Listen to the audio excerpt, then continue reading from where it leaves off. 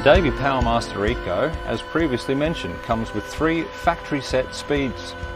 These speeds can be adjusted, and in this particular pool I'm going to adjust the mid speed button because we've got a suction cleaner in the pool and the medium speed is just a little bit faster than what we needed. We're going to slow it down a little bit so it's still fast enough to operate the suction cleaner, but the slower we go, of course, the less power consumption the pump's going to have.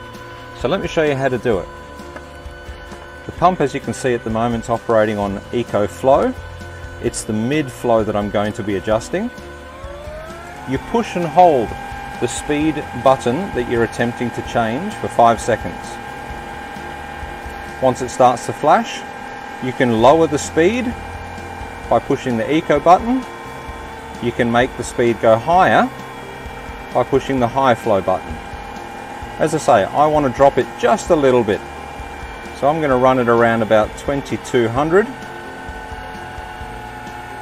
and set it there. So now I've actually changed the preset medium flow speed button to 2200.